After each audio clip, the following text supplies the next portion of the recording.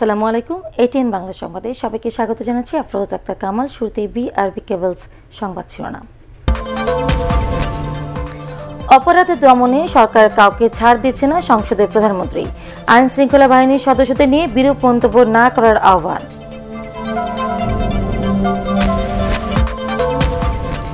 সিনা হত্যা মামলায় কক্সবাজারের এসপিকে আসামি করতে নিহতের বড় বোনের আবেদন আদালতে খারিজ। ওসি প্রদীপ সহ ৫৬ জনের বিরুদ্ধে আরও ২টি হত্যা মামলা। নারায়ণগঞ্জে মসজিদে বিস্ফোরণের ঘটনায় মৃতের সংখ্যা বেড়ে ৩১। প্রতিবেদন জমা দিতে আরও ৭ দিন সময় চাইল তদন্ত কমিটি।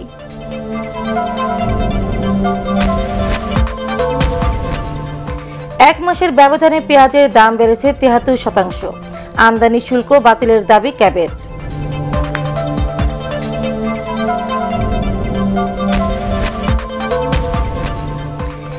এবং বিশ্বে করোনায় মৃতের সংখ্যা ছাড়াল ৯ লাখ। সংক্রমণে ভারতের রেকর্ড, একদিনে প্রায় ৯৬,০০০ শনাক্ত।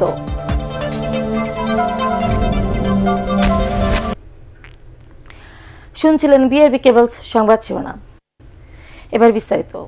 আইন শৃঙ্খলা বাহিনীর সদস্যরা দায়িত্ব পালনে যেন আগ্রহ হারিয়ে না ফেলেন সেজন্য বিরূপ মন্তব্য না করার আহ্বান জানিয়েছেন প্রধানমন্ত্রী শেখ হাসিনা। অপরাধ দমনে সরকার কাউকে কোনো ছাড় দিচ্ছে না বলেও জানান তিনি। জাতীয় সংসদ অধিবেশনে সমাপনী ভাষণে তিনি আরও জানান, পৃথিবীর যেখানেই করোনার ভ্যাকসিন আবিষ্কৃত হোক দেশের মানুষের জন্য তা সংগ্রহ করা হবে। বিস্তারিত আপেল মাহমুদের রিপোর্টে। সংসদের নবম অধিবেশনের সমাপনীতে করোনা পরিস্থিতি নিয়ে সরকারের পরিকল্পনা তুলে ধরেন প্রধানমন্ত্রী শেখ হাসিনা। সবার আগে যেন ভ্যাকসিন পাওয়া যায় সেজন্য সরকারের উদ্যোগের কথাও জানান তিনি। আমাদের প্রচেষ্টা এখন অব্যাহত আছে, তবে একটা ভ্যাকসিনের ব্যাপারে বিভিন্ন দেশ তারা গবেষণা করছে। অনেক দেশের কাছে আমরা শুনছি, আমরা সব দেশে আমাদের আবেদন দিয়ে রেখেছি, তার জন্য টাকাও বরাদ্দ করে রেখেছি যে যেখান থেকে আগে পাওয়া যায় আমরা সেটা নেব এবং আমাদের দেশের মানুষকে এই করোনা মুক্ত করবার জন্য তা ব্যবহার করব। সন্ত্রাস জঙ্গিবাদ দমনে সরকারের অবস্থান তুলে ধরেন তিনি। এ সময় আইন শৃঙ্খলা পরিস্থিতি নিয়ে বিরূপ মন্তব্য না করার আহ্বান জানান প্রধানমন্ত্রী। এটা বলতে পারবে না কেউ যে অন্যায় করলে কাউকে আমরা ছেড়ে দিচ্ছি, সেটা কিন্তু দেওয়া হচ্ছে না।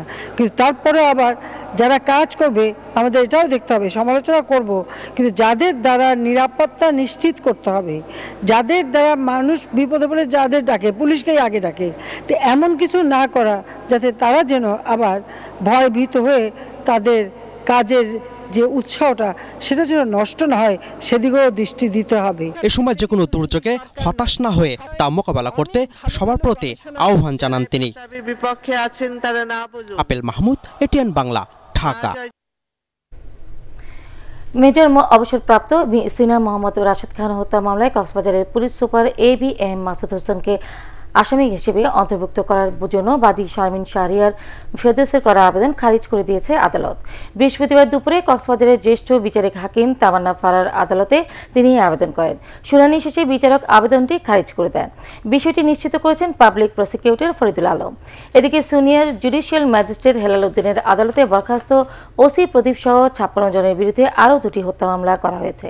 মামলা দুটি করেন কক্সফ্রায়ারে নিহত বাহাতছড়ার আব্দুল আমিনের ভাই নুরুল আমিন ও ওয়াইং ক্যাংয়ের মুফিজ আলমের ভাই সেলিম।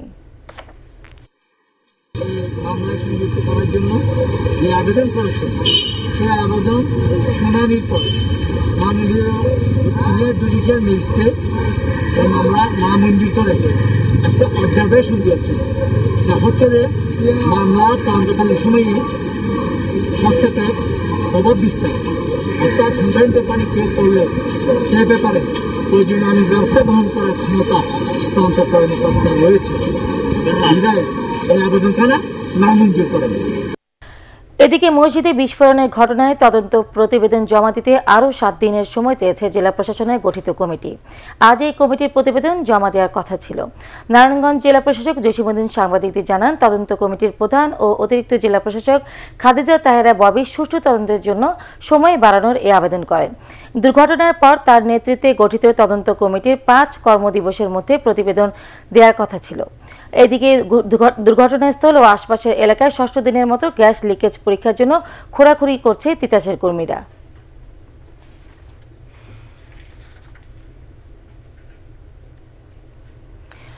রাজধানীর গুলশান শপিং সেন্টারে আগুন লাগলে ফায়ার সার্ভিসের 6টি ইউনিট 2 ঘন্টার চেষ্টায় আগুন নিয়ন্ত্রণে আনে।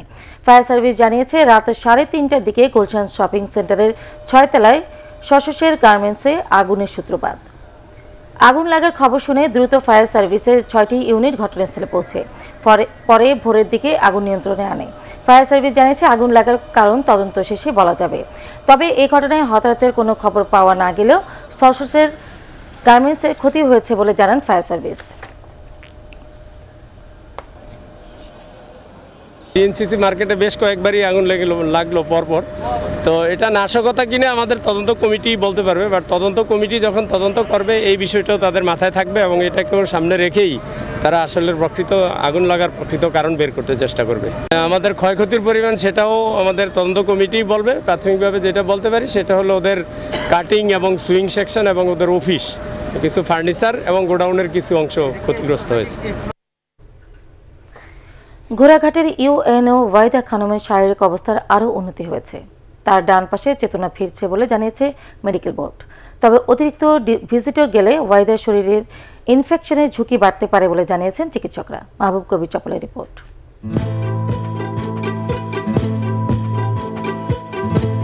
ঘোড়াঘাটের ইউএনও ও তার বাবাকে কেন হামলা করা হয়েছিল সে আলোচনা চলছে দেশ জুড়ে। ওয়াহিদার মাথায় যেভাবে আঘাত করা হয়েছিল তাতে জীবনের শঙ্কা দেখা দেয়। তবে নিউরোসায়েন্স হাসপাতালে ভর্তির 7ম দিনে এসে তার শারীরিক অবস্থার আরও উন্নতি হয়েছে। অবশ হওয়া শরীরের ডান পাশে চেতনা ফিরছে বলে জানিয়েছেন মেডিকেল বোর্ডের প্রধান। ওনার শারীরিক অবস্থা আগের মতো স্টেবল আছে, তবে আগের চেয়ে আরও একটু উন্নতি উনি আছেন। আর আজকে 7ম দিন আমরা ওনার মুখের মধ্যে কিছু সিলাই ছিল, এগুলো কেটে ফেলেছি। আর মাথার সিলাইগুলো আমরা আগামী শনিবার ইনশাল্লাহ সিলাইগুলো কেটে দেব। আর উনি আগের মতো ওনার জ্ঞানের মাত্রা ঠিক আছে, মুখে খাচ্ছেন, এখন খাওয়া দাওয়া স্বাভাবিক করছেন। ওনার ডান হাত ডান পা অবশ ছিল, সেখানে আল্লাহর রহমতে আমরা একটা উন্নতির লক্ষণ দেখতে পেয়েছি। উনি আঙ্গুলগুলো নাড়ানোর চেষ্টা করছেন। ইউএনও ওয়াহিদার চিকিৎসায় সর্বোচ্চ গুরুত্ব দিয়েছে সরকার। হাসপাতালে ভর্তির পর তাকে দেখতে যান রাষ্ট্রের গুরুত্বপূর্ণ ব্যক্তিরা। এতে সংক্রমণের ঝুঁকি বাড়ছে বলে জানিয়েছেন চিকিৎসকরা। শনিবার দিন আমরা আবার মেডিকেল বোর্ড বসে একটা সিদ্ধান্ত নেব যে ওনাকে কেবিনে কিন্তু কেবিনের সমস্যা হলো যে ওখানে যখন যাবেন ভিজিটার্স একটা বড় প্রবলেম, অনেক ভিজিটার থাকে। আমরা এই জন্য ওনাকে ভিজিটার থেকে দূরে রাখার জন্য ওনাকে আমরা এইচডিওতে রেখেছি। হাসপাতালে থাকলে ওনার তো একটা ইনফেকশনের ঝুঁকি সবসময় থেকে যায়। হসপিটাল একটা ইনফেকশনের জায়গা। এই যে তাকে দেখতে আসার যে প্রবণতা, এতে করে তার ঝুঁকি বাড়ছে কিনা? এটা তো খুব স্বাভাবিক কথা, কিন্তু এগুলো আপনি অ্যাভয়েড করতে পারবেন না, যেহেতু ব্যাপারটা একটা রাষ্ট্রীয়ভাবে এটা একটা গুরুত্বপূর্ণ ইস্যু। সেটা আমি ঠেকাতে পারবো না, এটা ঠেকানো সম্ভব না। শারীরিক উন্নতির সাথে ইউএনও ওয়াহিদার মানসিক উন্নতির দিকে খেয়াল রাখছেন চিকিৎসকরা। মাহবুব কবির চপল, এটিএন বাংলা, ঢাকা। 1 মাসের ব্যবধানে পেঁয়াজের দাম বেড়েছে প্রায় 73%। রাজধানীর বাজারে এখন প্রকার ও মানভেদে কেজি প্রতি পেঁয়াজের দাম রাখা হচ্ছে 60 টাকা। সরকারি বিপণন সংস্থা টিসিবিই দিচ্ছে এমন তথ্য। দাম সহনীয় রাখতে পেঁয়াজের আমদানি শুল্ক বাতিলের দাবি জানিয়েছে কনজিউমার্স অ্যাসোসিয়েশন। আরও জানাচ্ছেন শরফুল আলম। প্রতিদিনের নিত্য প্রয়োজনীয় মশলা পেঁয়াজ, তবে আবারও অস্বস্তি শুরু হয়েছে দরকারি এই পণ্যটিকে ঘিরে। মোকামে আছে পেঁয়াজের মজুদ, কমতি নেই খুচরা বাজারেও, কিন্তু এরপরও দাম বেড়েই চলছে। টিসিবির তথ্য অনুযায়ী 1 মাস আগে দেশি পেঁয়াজ বিক্রি হতো 35 থেকে 48 টাকা। আমদানি করা পেঁয়াজের দাম ছিল 25 থেকে 30 টাকা। এখন এলসি পেঁয়াজ বিক্রি হচ্ছে 45 থেকে 50 টাকায়। দাম বাড়ার এই হার 72 ভাগেরও বেশি। আর দেশি পেঁয়াজটা আপনার গৃহস্থ চাঙের থেকে নামাচ্ছে না, কারণ গত বছর 250 টাকা 200 টাকা পাইছে। এই বছরটা চাচ্ছে আমার পেঁয়াজ পচা হয়ে গেলে আমি লাস্ট পর্যন্ত দেখে ছাড়বো। এবছর পিসটা পৌঁছেছে বেশি, বন্যার কারণে মানে একটা ফসল মারি খাইছে, বুঝছেন? এই কারণে ইন্ডিয়ায় বাজার বেশি, আমদানি কম। বন্যা ও প্রাকৃতিক দুর্যোগে এবার ভারতে পেঁয়াজের উৎপাদন কমেছে, মজুত করা পণ্যও ক্ষতিগ্রস্ত হয়েছে। আবার করোনা মহামারীর কারণে যোগাযোগ বন্ধ থাকায় রপ্তানিও করতে পারছে না দেশটি। এসব কারণেই দাম বেড়েছে বলে মনে করছেন বাজার বিশেষজ্ঞরা। উৎপাদন পর্যায়ে, পাইকারি ব্যবসায়ী পর্যায়ে, যেখান থেকে মোকাম বলি আমরা, সেখানে আমরা এই পেঁয়াজের বাজার সহনীয় রাখতে যেমন মনিটরিং জোরদার করেছি, একইভাবে এলসির মাধ্যমে যেটা আসে, বিশেষ করে পাইকারি বাজারগুলো ঢাকা শহরের, চিটাগাংয়ের খাতুনগঞ্জ, এর উপরেও আমাদের মনিটরিং জোরদার করা হয়েছে। পেঁয়াজের আমদানির উপরে যে শুল্ক আরোপ করা হয়েছে তা প্রত্যাহার করা এবং অন্যান্য দেশ থেকে পেঁয়াজ আমদানির উদ্যোগ গ্রহণ করা, সাথে সাথে ভারত সরকারকে সাথে যোগাযোগ করে জেনে নেওয়া যে তারা পেঁয়াজ রপ্তানির উপরে বিদেশে তা আরোপ করবে কিনা।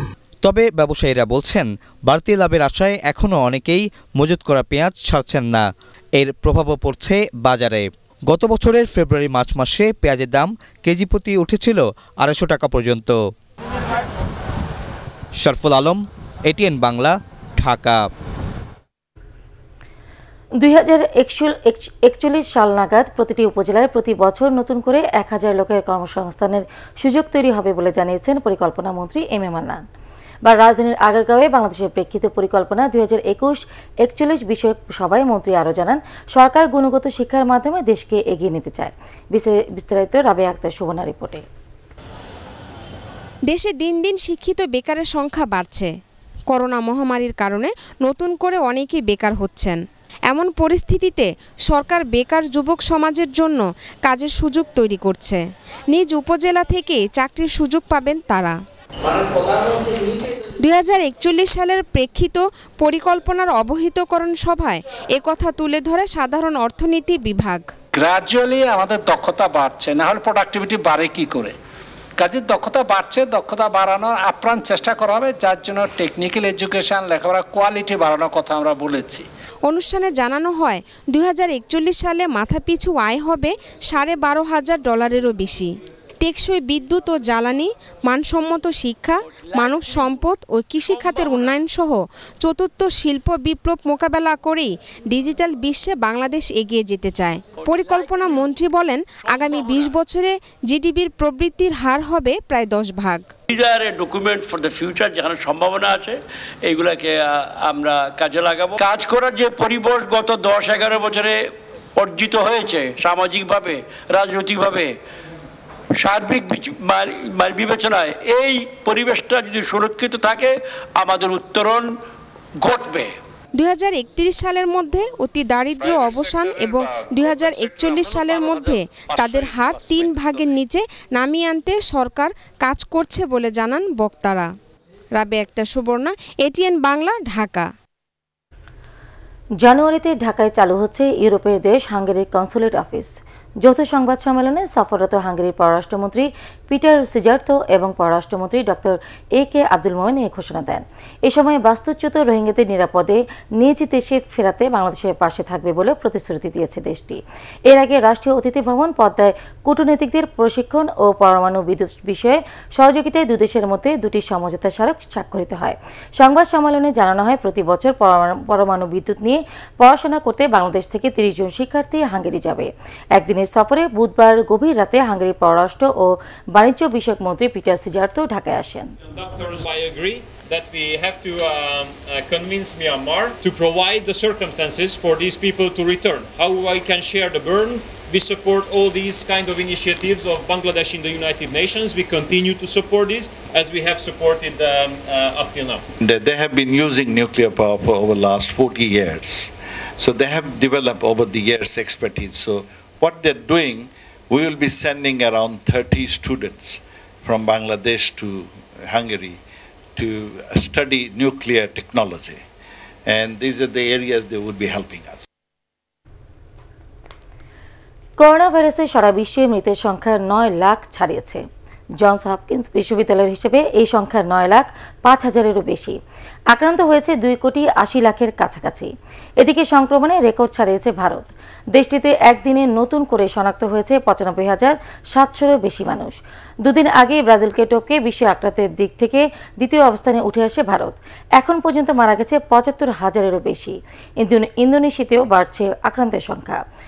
রাজধানী জাকার্তার হাসপাতালগুলোতে চলছে তীব্র বেড সংকট। পরিস্থিতি সামাল দিতে স্বাস্থ্যবিধি মানায় নতুন করে কড়াকড়ি আরোপ করতে যাচ্ছে দেশটির সরকার। আন্দোলনে ব্যর্থ হলে পরবর্তী নির্বাচনে জয়ী হওয়ার কোনো রেকর্ড দেশে নেই বলে মন্তব্য করেছেন আওয়ামী লীগ সাধারণ সম্পাদক ওবায়দুল কাদের। নেতিবাচক রাজনীতি ও সাম্প্রদায়িক গোষ্ঠীর সাথে অতি সখ্যতার কারণে গত নির্বাচনে জনগণ বিএনপিকে প্রত্যাখ্যান করেছে বলেও মনে করেন তিনি। রাজধানীতে সরকারি বাসভবন থেকে ভিডিও কনফারেন্সে south Asia sub regional economic cooperation সাসেকের প্রকল্প অগ্রগতি পর্যালোচনা সভায় এসব কথা বলেন মন্ত্রী।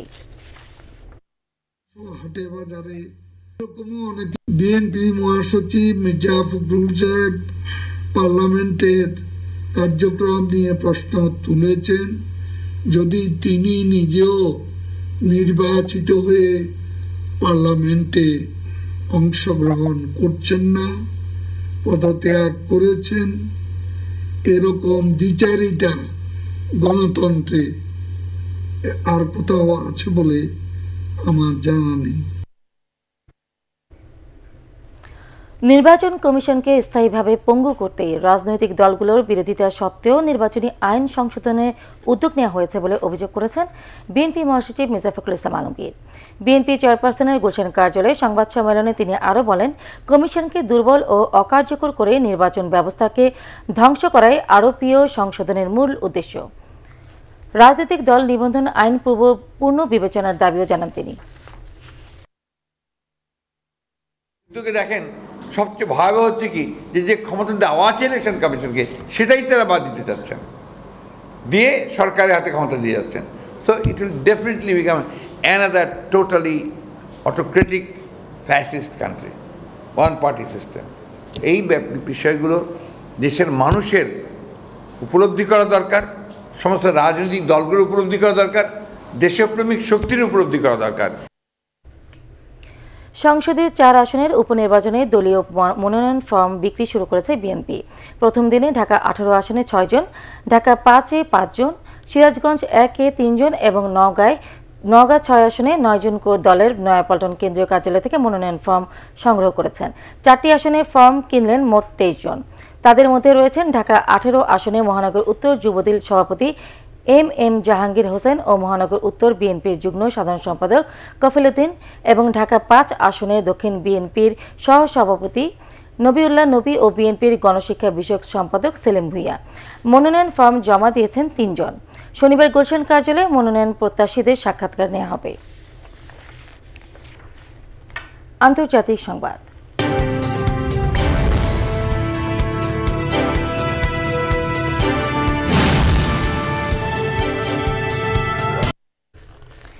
এক হাজারেরও বেশি চীনের শিক্ষার্থী ও গবেষকের ভিসা বাতিল করেছে যুক্তরাষ্ট্র।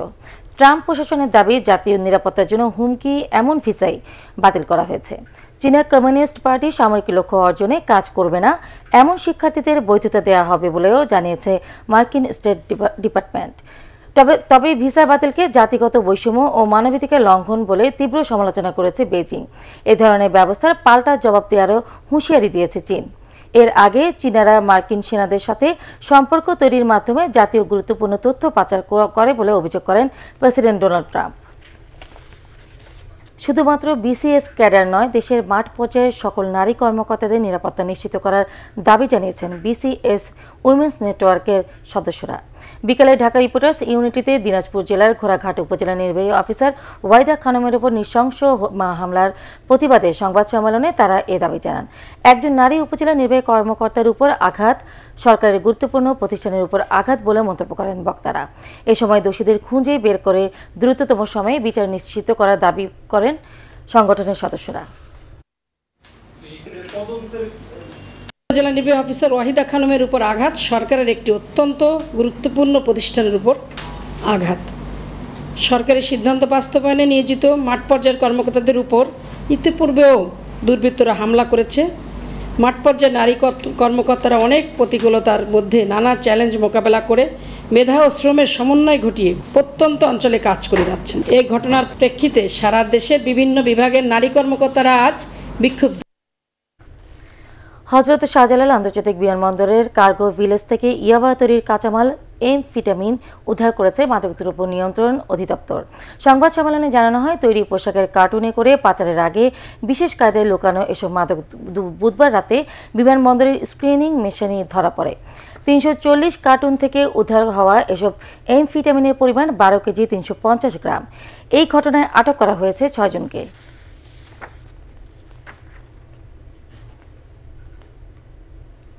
পার্টেক্স খেলার খবর।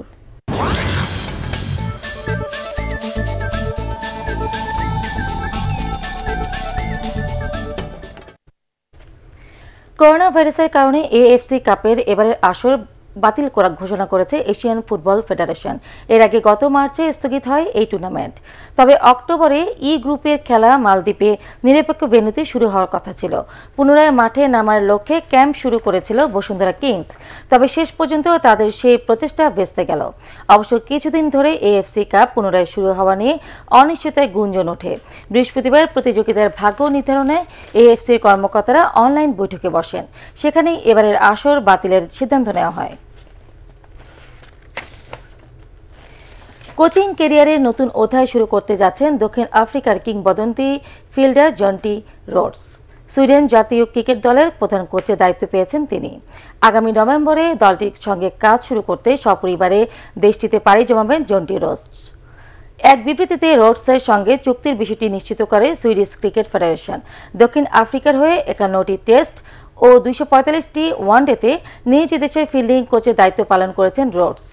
আইপিএলে দীর্ঘদিন মুম্বাই ইন্ডিয়ান্সের দায়িত্ব পালনের পর এখন কিংস 11 পাঞ্জাবের ফিল্ডিং কোচের দায়িত্বে আছেন 51 বছর বয়সী এই কিংবদন্তি ফিল্ডার।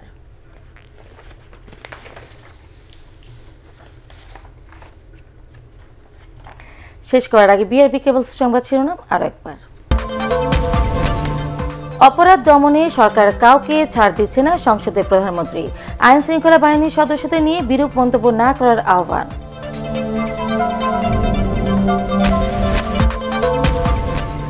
সিনা হত্যা মামলায় কক্সবাজারের এসপিকে আসামি করতে নিহতের বড় বোনের আবেদন আদালতে খারিজ। ওসি প্রদীপ সহ 56 জনের বিরুদ্ধে আরও 2টি হত্যা মামলা। নারায়ণগঞ্জে মসজিদে বিস্ফোরণের ঘটনায় মৃতের সংখ্যা বেড়ে 31। প্রতিবেদন জমা দিতে আরও 7 দিন সময় চাইল তদন্ত কমিটি।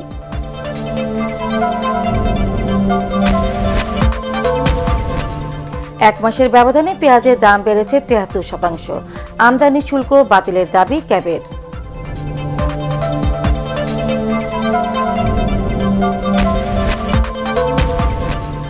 এবং বিশ্বে করোনায় মৃতের সংখ্যা ছাড়ালো 9 লাখ। সংক্রমণে ভারতের রেকর্ড, একদিনে প্রায় 96,000 শনাক্ত।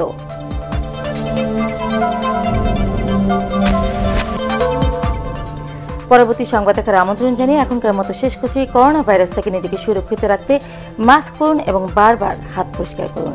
এবং আমাদের এটিএন বাংলা সংবাদ ইউটিউবে দেখতে ব্রাউজ করুন youtube/ATN Bangla News।